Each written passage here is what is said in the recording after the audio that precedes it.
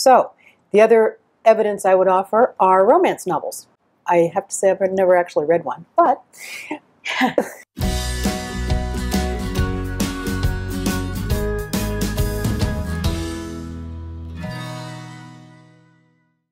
How important is romance to a relationship? Is it overrated or underrated, underutilized? What do you think? I think romance is incredibly important, and unfortunately it's underdeveloped. But I have an interesting take on this, so I'm curious what you guys think. I've come to the conclusion that female attraction strategy to men is based on challenge and opportunity. So, of course, there's chemistry and all that sort of great stuff, but the challenge is actually whether or not she can get the guy to do what she wants him to, because we all have to admit we do that. And that's the challenge, whether or not he's man enough to kind of stand up to that female manipulation. Now, my belief is we girls are incredibly good at manipulation. Guys, not so much. I think the more challenge a guy is, the more attracted the girl is. For example, the bad boy, okay? Every girl loves the bad boy. We're just like moth to a flame. Why is that? Because we can't control him. He'll look at you and he'll look at you and go on to the next one. He doesn't care. We can't control that, and he's not subject to the manipulation. So, the other evidence I would offer are romance novels.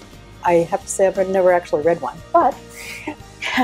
I have friends that read them. Yeah, I know, exactly. But I read them. The other I've read them. Okay, take a poll. So, the other example is romance novels.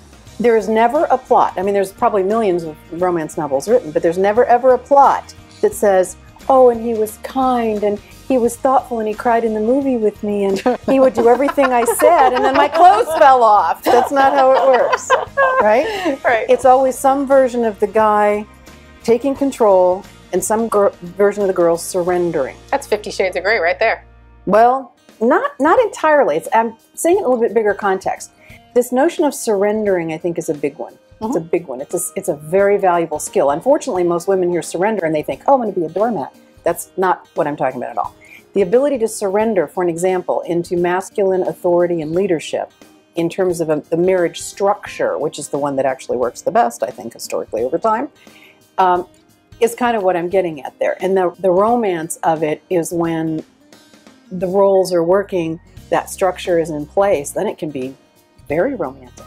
Well, you know, I think a woman can surrender to a guy and is happy to surrender if they feel like he has things handled, like he has some sense of control. And she has a sense of emotional security with him, right? You have to be secure to be able to surrender.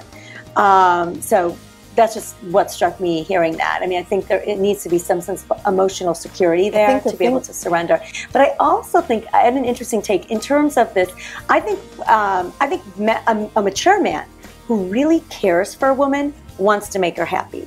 And I think sometimes what women do is kind of think that the guy's going to be my daughter. If he knows me, if he loves me, he will know exactly what to do. And I find that women need to connect the dots, right? I think men and women think differently. Their brains are wired differently.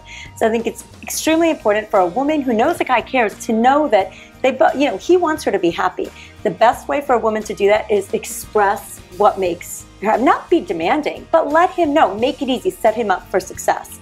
I think that's super important. And I think when she does that, I think that emotional security, that sense of security is there. And I think she's happy to surrender, right? I work with women who are very highly accomplished, and they are, at work, they're like the leaders, they're the bosses, and they want to surrender when they come home. So it's not that they want, but I think it's helpful to feel, he's got her to do that, and that feeling safe with him is an important piece of that. Sounds like it's a requirement. So I think it is a requirement to surrender. I absolutely do. I have another take which is interesting, and I think we need to redefine romance completely in the sense of, I think romance is super important, but what I mean by romance is not dictated by Hollywood, dictated by Madison Avenue, dictated by, Disney, what have you, dictated by Hallmark. I think it really goes back to an individual dynamic between you and your partner. So I think having that conversation with your partner, what really turns you on? What makes you tick? What's important? Could go back to the 5 love languages of Gary Chapman, or just a real conversation about, what's important to me. I know for me, what really turns me on may not be the same as what turns my partner on. And for me to assume that, that's not where romance is. It's actually being aware and thoughtful little gestures on a regular basis that show that awareness. To me, that's what romance is. You're hitting on something here with romance. It is a connection between the two people, right? And it does require talking, but it also requires action. Absolutely. Right? You have to act it out, because if all you're doing is, I want this, this is romantic to me, you're not going to get anywhere, right? So sometimes you have to demonstrate and be free enough and confident enough and safe enough, right, to do that. So it comes back for me that romance is critical for a relationship, and it's built on the trust, on the connection, and the willingness to explore each other in all different ways. My definition of romance is proof positive you care for me. And that means you have to be paying attention, because I think from the time we're born, we need people, 3 to 5 people in our life to show up at the right time, tune in, and tune in long enough to really understand us, and then show in their actions that they understand.